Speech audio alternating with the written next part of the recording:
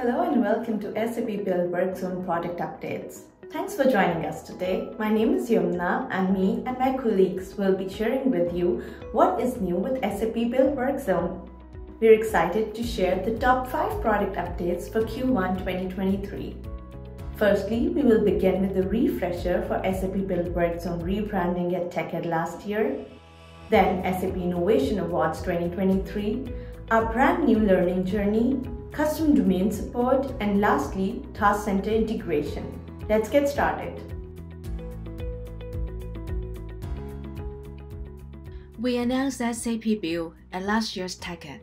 It's a local portfolio that helps accelerate development and automation with drag-and-drop simplicity.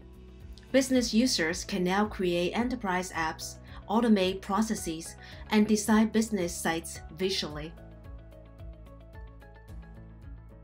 Both SAP Launchpad Service and SAP Work Zone are being brought together under one name, SAP Build Work Zone, with 2 additions. SAP Launchpad Service became SAP Build Work Zone Standard Edition.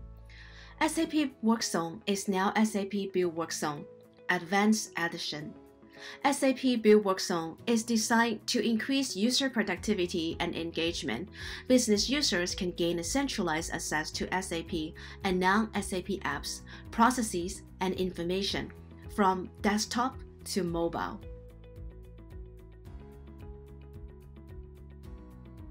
SAP Innovation Awards celebrates the achievements of future-minded companies and individuals that harness the power of the latest SAP technologies.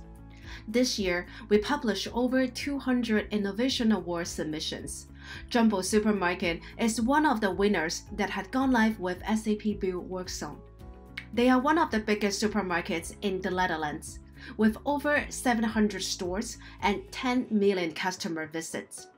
They chose SAP Business Technology Platform Solutions to transform their technology landscape.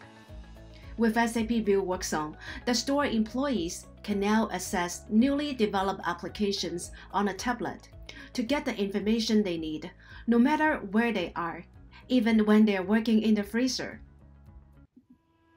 Hello, and also welcome from my end to this Q1 2023 product updates for SAP Build Work Zone. My name is Florian Büch, part of the product management team for SAP Build Work Zone, and really happy to talk to you about some of the exciting things we've added in this last quarter.